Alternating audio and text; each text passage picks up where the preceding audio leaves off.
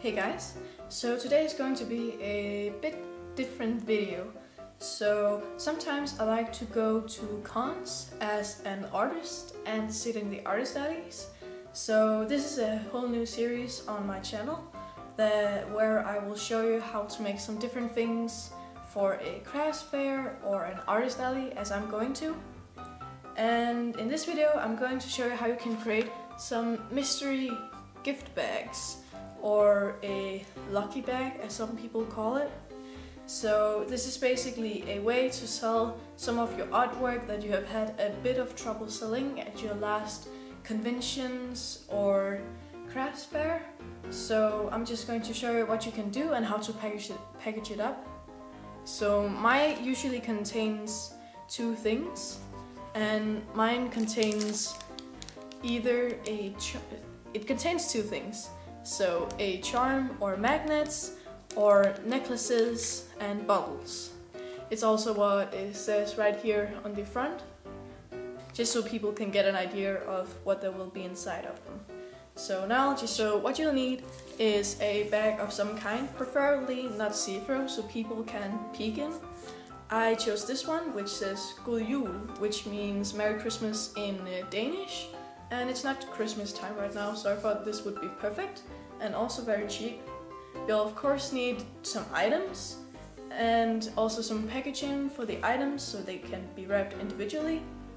If you have a business card, I also really recommend for you to put it in there just so people will get it when they open the bag. And I also used these cute post-its to decorate the front of my bag. You can get very creative with this and design your own, but I went the lazy route and just picked up some cute memo paper. You'll of course need some stickers or tape. This is actually optional, but I think it adds a cute touch to them and make them look really pretty. So here I'm just going to wrap these two items that I'm going to put in one of the bags. So I'm going to use this cute packaging. And for the background, I'm going to use this purple cardstock. So I'm just going to put this into my tiny little bag here, just so I have a background color. And this also suits the cupcake charm because it's purple. And these are actually magnets. So I'm just going to add these into the bag and make them look really nice and cute and tidy. If I can do this on camera. Probably not. We'll see. I'm not really used to talking to a camera, so it's actually kind of awkward for me. So now I have them in a position that I think I like. So the great thing about these bags is that they are adhesive. So you can basically just peel off the backing and stick this side down. And now I've packaged my two magnets and I'm ready to put my two items into my mystery bag. So here I have my bag, and I'm of course going to decorate it with my tag, which is this one. And I just said the price, and it's a mystery bag, and that it contains necklaces, charms, magnets and bottles, just so people will have an idea of what this actually is. So now I'm just going to grab my glue stick and I'm going to glue the front so I can attach my memo paper.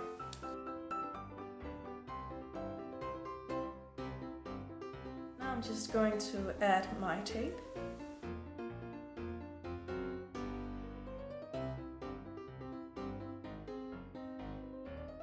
I really like washi tape because it's so inexpensive and it just adds a pop of color to almost everything. I just had to grab some scissors. I actually forgot it for this recording.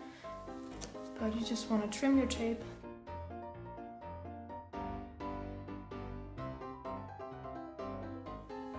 Now it's time to add your items. So here are the two items I'm going to include in my bag. I like to work with polymer clay, so this is a pie charm, this is a cookie magnet, and this is a kawaii muffin magnet. So I'm just going to add these into my mystery bag. And I'm of course also going to add my business card. Don't forget that.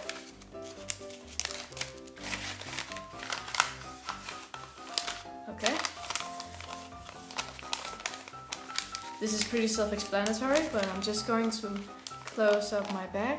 I'm just going to have this one as a reference to how wide it should be. I think it's around there. Just going to crease it.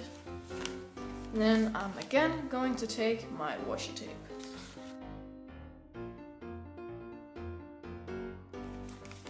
And there you go. A mystery bag for your crafts fair or artist alley or maybe even your shop. These are super fun to make and a great way to get rid of some of the stuff you couldn't sell earlier, or if you have some stuff you really want to get rid of. Of course, make sure to make it a fair price so people will want to buy it. I know this may seem like a lot, but it is the same as $5, which is the normal price a person would pay for one of my charms. So I think it's very reasonable. And that's basically it for this tips and tricks for artist alley or craft fairs video. So if you want to learn more on packaging for your products for your online shop or craft fair or artist alley, I will have a link to a video right here. So you can just go and click on that, and that will take you to the video where I go more in depth with how to package necklaces and cell phone straps and those kind of things. I usually don't do big things. I really enjoy to make small charms. That is what I think is the most enjoyable. So make sure to check it out. I think it will help you out a lot. And that's it for this video. Make sure to keep crafting. Bye!